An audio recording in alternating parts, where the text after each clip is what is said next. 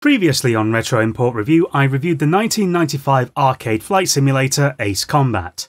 Namco's first console game about flailing around in the skies was well received at the time, and by me, for its decent control, varied gameplay and mission variety and soundtrack.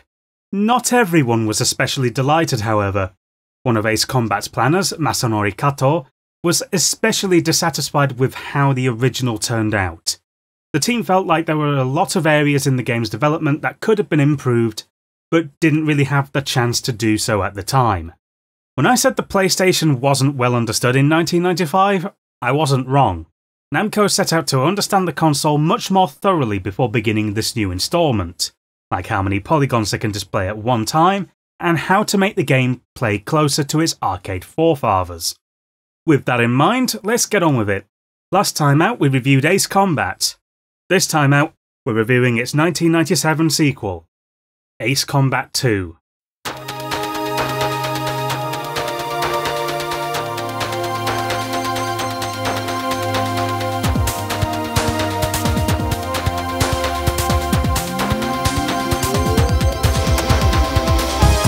With Ace Combat 2, the name of the game here is Evolution.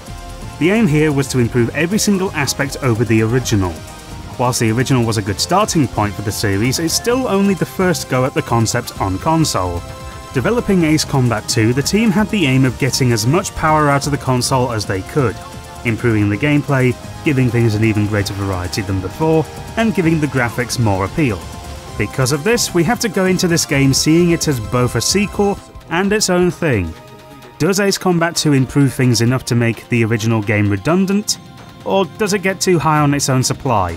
Well, reviews at the time regarded it as a marked improvement over the original Ace Combat, with graphics, gameplay and variety being targets of that praise, although criticism tended to be directed at different things depending on the reviewer.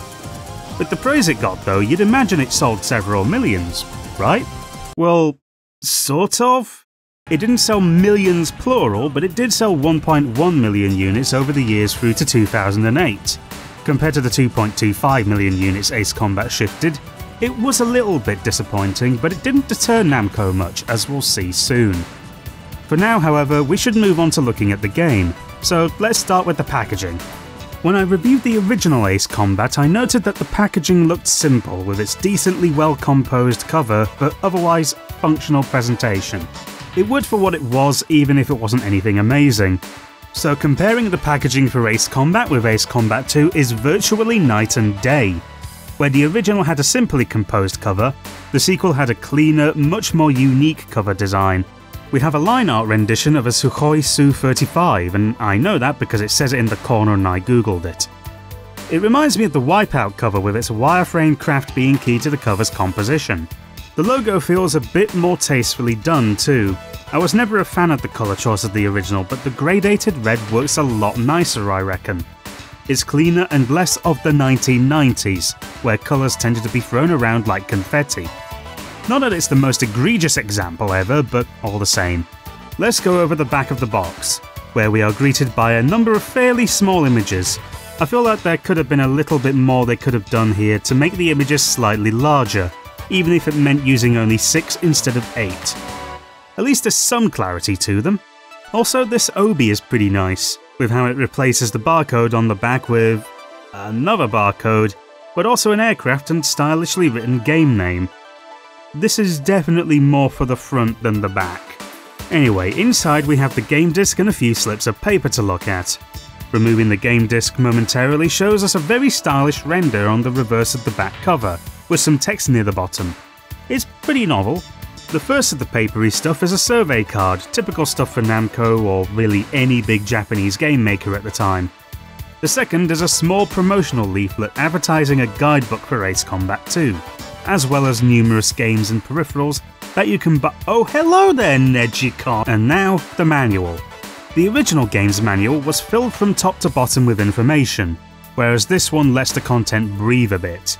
Rather than everything being crammed in, it's spaced out in such a way that makes it a little easier on the eyes and easier to follow. I also can't help but think that the manual's general design was influenced by a certain animated television series that served as the core of Japan's cultural zeitgeist during the 1990s. I wonder. Anyway, the manual here is very good.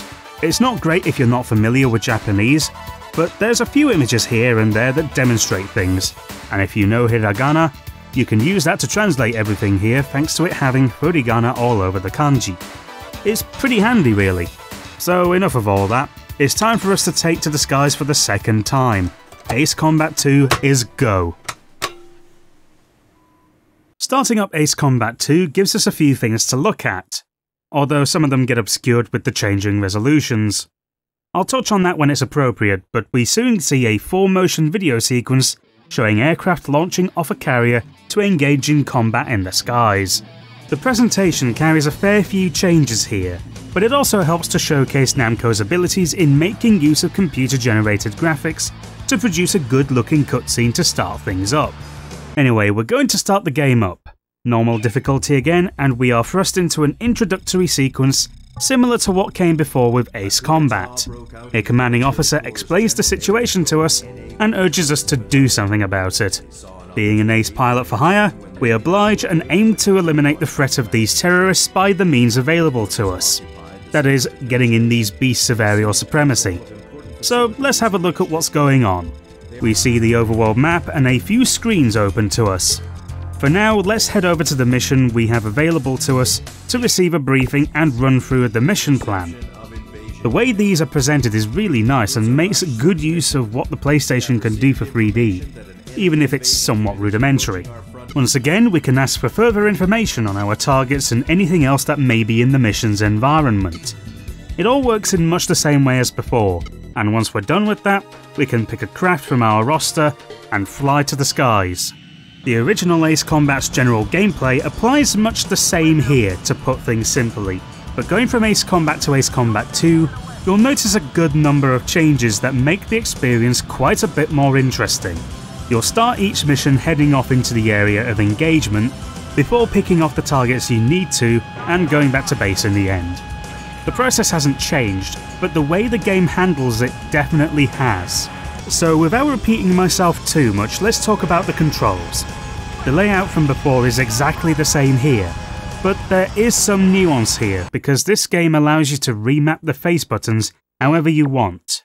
If you want your missiles on the triangle button and guns on the square button, you can do that. Whilst I personally don't make use of this kind of feature, I'd rather it was here anyway since it allows the player to tailor their experience to their own preferences and abilities. Accessibility features are good. Also helping this game's accessibility is its controller compatibility.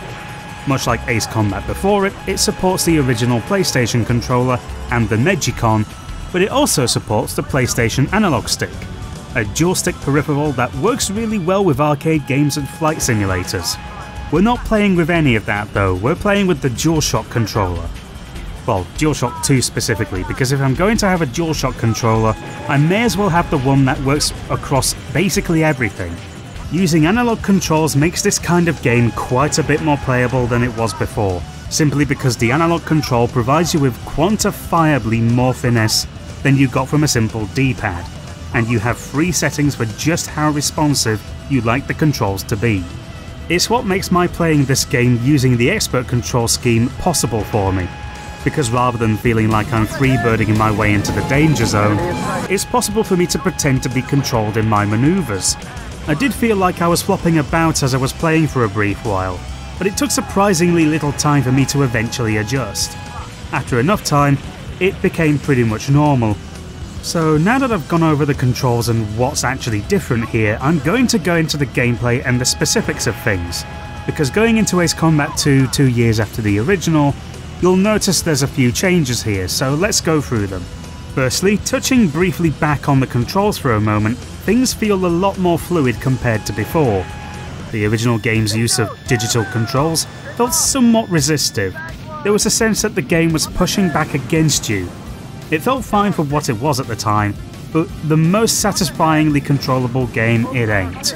Ace Combat 2 makes things feel so much more smooth thanks to the refinement that comes from 2 years of understanding the technology powering the games you're making, and that refinement keeps on going the older the console gets. So anyway, what do you actually do in Ace Combat 2? Well, it can be simply answered by saying you do much the same stuff you did in the original Ace Combat, which, for all intents and purposes, was shooting down enemy targets. The makeup of the majority of the missions follows this formula, and it can seem somewhat same old. But Ace Combat 2 does make a few changes to the minutiae within the missions. For a start, in some missions you will have non-targets, entities within missions, usually buildings and structures, that could be targeted, but you really don't want to do that if you want the best rewards. If you're locked onto them, don't fire and set your lock on to something else. Another addition is the clear distinction between objective targets and optional targets. On your radar you'll see either red or white targets, with red targets being your objectives and white targets being optional. You don't need to fight them, but you'll get more money from them. On top of this is the new addition of aces, enemy pilots that tend to be much more competent pilots compared to what you are fighting already. They're more reactive to your own maneuvers, and more capable of taking you on in a one-on-one dogfight. I'll talk about the rewards you get for them shortly. The variety of the missions as well has changed. The original had some interestingly varied missions, but this one takes a variety up to 11 in ways that I very much appreciate. Mission 10, Rising High, introduces the idea of missions that take place above cloud level, requiring you to fly at speed to avoid stalling. Missions like these can be pretty tricky since you have to be mindful of the fact that the more you keep off the throttle, the more likely you are to stall. Other missions, like Visiting Hours, require you to fly into a confined space in order to eliminate a core target. This mission in particular provides you with a strict time limit as well to add to the tension. There are even missions which require you to protect certain targets in battle, lest you fail the mission. And there are even missions that make your radar unreliable and essentially ineffective. Without spoiling more of the variety on offer, I'll also mention that some missions will have an additional element on them after you finish them. You get an opportunity to land your craft. They can be particularly difficult if you're not used to coming into land. Indeed, I crashed pretty much any time I tried to land on a carrier. My only real issue with this is it took me by surprise the first time I had to do this. It's not bad or anything, I just wish I had more awareness of this. At the end of a mission, you'll be given a rundown of enemy targets destroyed, and how much damage you've taken, if any. You'll be given a payout based on all of this, and compared to the sums you got before, the prices are a lot more balanced this time out. So let's talk about the stuff you can do with that money. Hanging around in the hangar, you'll be able to buy the different aircraft you get access to by completing missions. The progression path is much the same as it was in the original, but with a few differences, although you do ultimately unlock more powerful aircraft as you finish more missions. Similar to the original game, aircraft are given different rankings at the bottom, this time with 7 different aspects: power, defense, mobility, stability, climbing ability, air-to-air, and air-to-ground. You'll also be informed of whether your craft is a stealth fighter or not, all pretty self-explanatory. You can earn more money by taking down the aces in missions. Alongside that, however, you unlock medals to signify you're eliminating them, and you come out of these missions with more awareness of your own abilities, by realising that spamming your missiles is a quick way to end up with no missiles. Throughout your campaign, you will be given the military rank as a mark of your progress. You don't actually gain any sort of prize from this, other than the ability to say you beat the game at such and such a rank. It's just one of those things that exists but doesn't have much of a use otherwise. And now for a few things I didn't yet touch on, such as losing your aircraft. In the original Ace Combat, if you crashed or were shot down, you would have to buy that aircraft brand new, as aircraft were treated more like arcade game lives than anything. Ace Combat 2 takes a different approach, however. Instead of requiring you to buy the aircraft again, you will pay for a replacement provided by the military for a reduced cost. I think you end up paying a tenth of the full cost for a replacement. This probably changes based on difficulty, but I cannot confirm. It does trivialise things a little bit, as the reduced cost is a lot easier to manage overall, in spite of the money you get being a bit more restrained by comparison to the original, but at the very least it's not overly punishing. It's not a simple arcade game anymore, so using a live system doesn't make a ton of sense. It can lead to some weird situations, however. For example, in the missions where you are expected to land your craft as the mission is done, You can complete the mission, crash your craft, and despite the penalty of crashing your craft, still get the rewards for finishing the mission. At least you don't have to redo the mission, I suppose. It doesn't even have to be something like that either. Finishing the mission Sentinel, in which you have to use your guns to shoot down satellite towers, resulted in me crashing into a cliff when control was taken away from me. It's stupid, but I must admit it was incredibly funny seeing that happen. Despite the weirdness though, the systems that are in place for Ace Combat 2 are much improved, and one such example is with the Wingmen. This time around, after Mission 3, you get a choice between Saul Hudson and David Howell Slash and Edge. Anyway, you only get 2 wingmen to choose from this time, but to compensate, you also get more options on how to direct them in missions, which in turn gives them a different aircraft suited for that role, and they do a generally good job of doing what you tell them to. I don't tend to notice them, but that's better than being obviously bad, I guess. If you tell them to keep the airspace around the targets clear, they'll do what they can to clear enemies away. If you tell them to follow you and protect you, they'll do it. If you tell them to go ham and take on enemy craft, they'll do it. For now though, I want to get into the presentation aspects. I'll save the progression stuff for later. For now we need to talk about the visuals and how much of an improvement they are on the original Ace Combat. There can be no understatement with this. Ace Combat 2 looks significantly better in comparison to the original game. It would be folly to argue against this, and in pretty much every way you can imagine the visuals improving, Namco did it. To start out with the most obvious change, the presentation is much cleaner and more taut. It feels less like an arcade game grafted onto a console, and more like a game that knows what it is and what platform it's targeted for. There's an assuredness to it all which allows the game to work. The UI and general presentation outside of missions is so much nicer to look at. The clear green on black terminal visual style helps things be easy to navigate and read, and menus are nicely laid out. They are much better optimized compared to the original Ace Combat. Actually, now that I've mentioned it, let's talk briefly about the language requirements. There is only one situation where Japanese comes in handy, and that's in missions when receiving communications from your wingman, since hearing the relevant voice line can be pretty tricky at times. Other than that, the entirety of the game is playable in English, with all of the mission text, menu text, and spoken dialogue being in English. Perhaps the best thing with this though is that the English in the game is genuinely good English. It doesn't feel awkward like you might expect of a Japanese game of the era. Such is an example of how forward-thinking Namco were in the day, because Ace Combat 2's tricks don't stop there. The in-mission UI also received a bit of an overhaul, with bits of information showcased in a generally better way to how it was in the original game. Whilst I still question the idea of fuel being in the opposite corner to where the missiles are, at least it's a much clearer way of showing to the player how much fuel they have in a mission, and the missile count number being bigger helps. The radar screen comes with a new layout of sorts, with scanning range being highlighted at the bottom, as well as marks to indicate your cone of vision, which is especially useful for tracking enemies. Warning messages are also much clearer this time. They pop up bold and easy to see, and they give you time to react without you worrying too much about it. There's also the sound effects inherent with all this, but we'll touch on those soon. The one foible with this UI is that it can sometimes lose contrast. Against certain colours, the UI can become hard to read, which in one respect isn't too bad as you have the radar to refer to for enemies, but the faster pace in this game demands a rapid-fire brain, and the game not clearly giving you the information you need isn't ideal. As for other graphical aspects, the 3D work has improved leaps and bounds. The weird white, orange and purple livery, although an aesthetic in itself, is gone and replaced with much more straight-laced militaristic greens, greys and browns.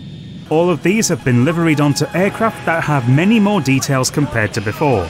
They're much closer in appearance to their real-life counterparts, and show off the development team's greater understanding of what they had under them. It's a genuine graphical evolution. The environments as well look much better. Ace Combat's environments did the job they needed to do, communicate to the player what things are and let the player fill in the gaps. Ace Combat 2 does that job whilst filling in the gaps on its own. Textures are much more detailed, giving bodies of water the look of, well, water instead of a sheet of blue card with a few creases in it. Landmass also carries more detail. Urban areas and cities have more buildings with a few more details this time around. There are weather effects in some missions. The list could go on really. However, there are a couple other visual problems with the game. Once again, I am here to report that this game continues the tried and true resolution switching the original game does, where missions are in 240p and more or less everything else is in 480i. This time around, however, things are a lot less messy. Screens aren't weirdly offset unlike last time, and even with my OSSC handling interlaced sources somewhat weirdly, it doesn't seem to have any problems accommodating for this. Also, the game runs at a nice and consistent 30 frames per second in missions, but I have encountered a couple sharp hitches which can affect things. They are just momentary issues, thankfully, but those can either make or break a mission for you. I do want to end this section on graphics by making mention of the pre-rendered cinematics though. The intro FMV is especially gorgeous to look at. Namco were really on a tear with their pre-rendered graphics by this point, and constant improvement was the norm for them. In any case, Ace Combat 2 is a significantly better looking game over the original. Where the original felt more function over form, this one feels like form on top of function. And it works all the better for it. For now though, I must move on to the audio side of things, as I've rambled on about how the game looks for too long already. Going from Ace Combat to Ace Combat 2, the general quality and style of the audio here has improved a great deal, albeit with some slight drawbacks. Not anything game-breaking or problematic as such, but I do think they bring things down a little. Firstly, let's talk about the sound effects. The sort of sound effects you had in the past are back, but sound a bit meatier and more impactful. Missile hits sound stronger, warning sounds are a bit louder and more prominent, and the stuff that was annoying in the first game is less annoying here. Really, that last bit is the biggest improvement for me. Instead of being told 5 times in a row that you've been damaged, you are instead given a single warning when it happens. I find it more effective and it allows me to focus on staying alive. I appreciate it. Once again, there's voice acting, and this time, whilst there's still the issue of one voice line for the different things that can happen, the number of things that can happen has gone up enough to not really draw much attention to that. All told, it's pretty competent I would say, if sometimes tricky to hear in missions. The commanding officer here is different this time around, voiced by somebody putting on a weird southern US accent. I actually can't find much to do with the voice actors used here, unlike the original game, and that's a bit bizarre to me. Not giving people credit really has stood the test of time, huh? That having been said, I'm not super fond of this performance. Compared to Daniel Dresner's performance as the commanding officer in the original, I didn't get the sense of concise urgency here. It felt like someone was focusing on sounding more like someone from the American South than an actual commanding officer. Whether that's down to the talent or the direction, I cannot say. Either way, I find myself pointing towards this as being one of the few things that I say are a step down from the original game, even if the audio does improve overall. Anyhow, it's time to go on towards the soundtrack. Ace Combat's soundtrack was pretty good with some high energy tracks that worked really well for the mood it was going for. Ace Combat 2 soundtrack does much the same, but with higher fidelity and with a better selection of tracks overall. You have tracks that are exciting and adventurous like Aim High, Fire Away and Rising High. You have somewhat more jazzy tracks like On the Sly and Aerial Hawk. You have electronic forward tracks like Dead End and Meltdown. And you have one of the most 1990s tracks I've heard in a video game, Dynapolis. I kinda love it. A couple of the tracks, most notably Night and Day, are rearrangements of tracks from the original Ace Combat soundtrack. And I would say the newer music, done by Nobuhide Isayama, Kota Takahashi, Hiroshi Okubo and Tetsukazu Nakanishi, along with much of the sound, is quite a bit better overall. The increase in variety in concert with the improvement in sound quality enables the soundtrack to do a better job by comparison to the original. And even though I suck at explaining exactly why, the music in context explains it on its own. The only real downside with the music here, in spite of all the positives that surround it, is that it doesn't loop properly. I don't entirely know why, but every time the music is about to loop, it plays about 1 second of whatever the next track is in the sequence before correcting itself and repeating the track it played initially. Here, listen for yourself. Here's a sequence where the track ends, but is then followed up by a brief snippet of another track before looping back around on the one it played originally.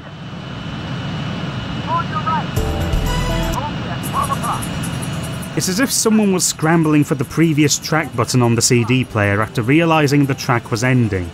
It's really strange and I'm not entirely sure why it does that. It's the other thing that I find to be a negative with the game's sound work, because it doesn't really make sense as to how it's like this. There's very probably some mundane explanation behind it. Maybe it's how the PlayStation streams its audio or something. Either way, it causes a strange problem with the game's soundtrack that is otherwise really good. With all of this having been said, the audio in Ace Combat 2 is an improvement on what came before, even if it comes with a few strings attached. And now I think it would be best to cover the progression in this game before we begin to wrap things up. The way in which Ace Combat 2's progression is structured differs quite a bit from the original game in quite a number of ways. First of all, you don't have access to missions out of order. Instead, you go through them in a linear order. The upshot of this is it gets rid of the awkward map that the original had. But it does mean that your campaign can be reduced down to being a string of missions all the way to the end. Though this isn't strictly true, certain missions are unlockable and require you to perform certain actions to access them. For example, in the third mission City on Fire, you need to take down 2 of the transport ships in order to unlock a fork in the road. If you so choose, you can take on the mission Opera House, which sends you out to bring down an offshore oil facility. Such is just one example of the missions you can choose to take on, but later on there's an even bigger diversion. After mission 16, Power Play, in which you have to take down the enemy structures at a hydro power plant, you are given a choice to take one of 2 operations, Alphaville or Bellissima, and each one comes with its own different missions, taking place in very different locations and with very different objectives. These choices the player gets to make do help give the campaigns a little bit more longevity and replayability, I would say. They provide more stuff to do, even if in many respects they involve doing much the same stuff you already were doing. But I'm fine with doing a little bit more of a fun thing if it's my own decision in the end. After 5 missions whittling down the enemy's infrastructure and ability to cope with the losses, you enter the end game, which means it's time for me to delve into spoilers. So if you don't want this game spoiled, then be sure to skip ahead to the conclusion chapter. So, Jewel Box. You're sent to cripple the infrastructure in an urban area so that the enemy can't use the roads as makeshift runways. Of course, we can take care of it, as well as the enemy aircraft and all of that. There is one runway available and we go ahead and land on it once we've done the mission. This leads us straight into Kingpin, the mission that takes us right to the enemy's heart. Taking on the many enemies and ground targets can get tricky, and it's fairly easy to get overwhelmed if you're not careful, but your missiles are just too damn handy against all of the everything. Blowing up the enemy HQ means we've done it. We've saved this continent and now we can go home and put our feet up. Or at least we would have done, if we had gotten the normal ending in this game. So earlier on, you know how I made mention of the aces you can take down in missions? Well, there's a particular group of aces that you can take care of called Zone of Endless. So we have Zone of Endless and we have Zone of the Enders. Which is it? Make up your damn minds. Anyway, throughout the game you can encounter 5 of these particular aces, each one being harder to take down than the last thanks in no small part to their crafts getting better than the one from before. However, these aces are generally optional. All you really get from beating these things are medals. So be sure to take down the Zoe pilot in Kingpin to unlock the final 2 missions of the game. I do appreciate that something like this is in the game, even if it isn't made immediately clear what doing these optional objectives actually entails, like the transport ships from earlier. Since we didn't get the normal ending in my playthroughs here, I'm simply stuck with the final 2 missions, beginning with Last Resort. Surprise! The enemy had all of this in mind and opted to get on a submarine and get out of Dodge. This leads you to take on a submarine, which is rather oddly situated above water. Surely you'd think they'd stay under it, no? Yeah, either way. We eliminate the guns and missiles on it and do some damage to the— hey, wait, what's this now? For whatever reason, the submarine just shot at a missile that is trying to fly somewhere. And this is where your ability to control your craft is truly put to the test. Because this can't be locked onto, It's too fast for you to just cruise along, and it's going to move around a bit, so aiming with your guns is absolutely essential. Taking it down ends the mission, but heading back to base, we realise there is a secondary enemy headquarters at the Fortress Intolerance. You begin the final mission, Fighter's Honour, destroy the power plants, destroy the control towers, ward off the ceaselessly spawning F-15s, and fly right into an enclosed space to destroy the missile within the base, and with that, you have completed the campaign. And credits. But what do we get now that we've beaten the campaign? Well, you get an extra campaign. It's like the main campaign, but extra. And by that I mean you get to play through it again, but this time with a different set of aircraft available to you as you progress through the game. You even start out with a MiG. This doesn't really offer up much more content than the original campaign, so much as it just gives you the opportunity to do a clean sweep if you hadn't already been able to get some things done, but with different equipment. Still, I appreciate that it gives the player another way to try things out. You even get access to a fictional craft, the XFA-27. It is the most expensive aircraft in the game at a cool $500,000. It is the only fictional craft the player gets access to, and it is perfect in every way except in terms of stability. As such, it can be a bit weird to pilot for the first time, but you almost don't want anything else. Completing this extra campaign nets us the ability to choose whichever mission we want to take on. That said though, we've exhausted most of this game's content, and I think it's best that we wrap this review up now. After all of that, I have come away with a much better idea of what to expect going forward in my journey with this series. The original Ace Combat was already a pretty good game given I didn't have many expectations in playing it, but it's difficult to ignore just how much of a step forward Ace Combat 2 is. The speed of the gameplay, the control options available to the player, the way progression is set up, and the general presentation are all marked steps up compared to what was here before. The only things that are slight downgrades are a couple aspects of the audio, but even then it's a net improvement in that department. It's fairly similar to going from Tekken to Tekken 2, where the original was a pretty interesting experiment, whereas the second game solidified it and turned it into a genuinely great game. Ace Combat 2 is firmly in that territory now, where it took what the original did, but evolves the game in a substantial way. With all that being said, what does that leave me with regards to the original Ace Combat? Well, I still think it's a pretty good game, and with no other frame of reference available to me at the time, I didn't know what to expect with Ace Combat 2.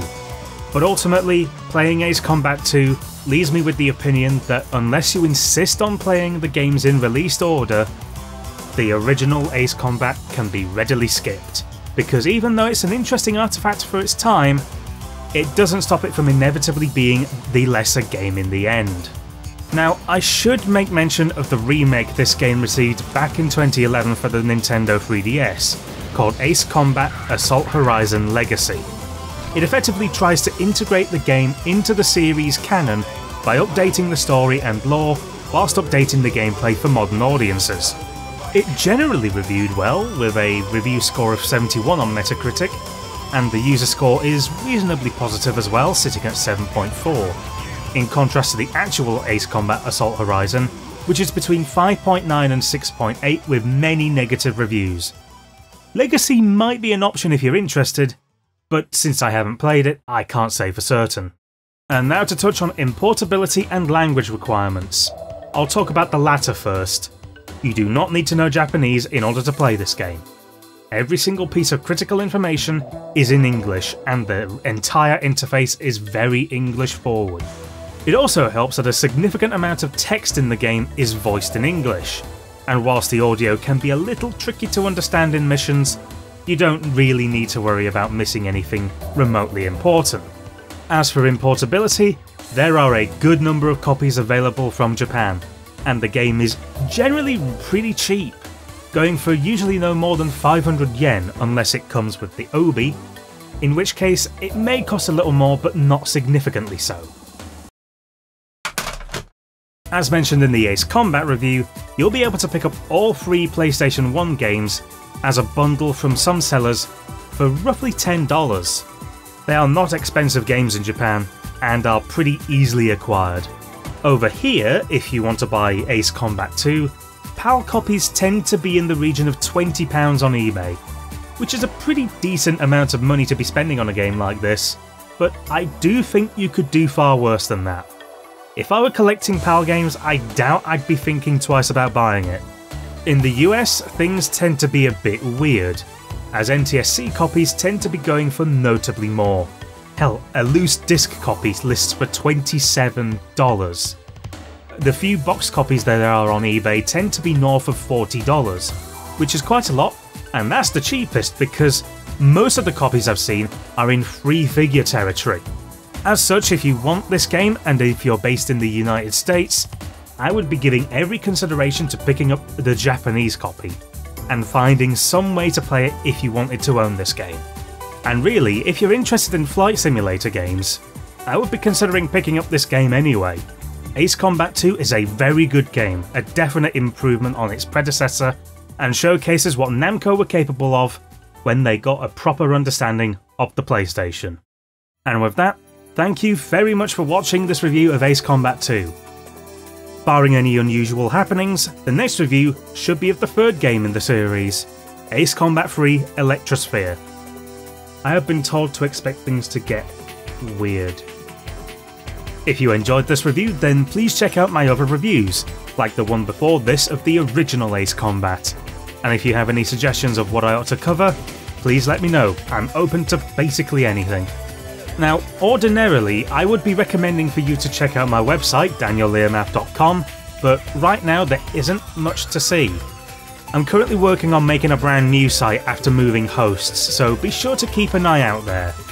In the meantime, if you want to keep up to date with anything that I'm up to, there's my Twitter in the description, and there's also my Instagram for whenever I can be bothered to post on there. As ever though, this has been Daniel Learmouth. Siddhi.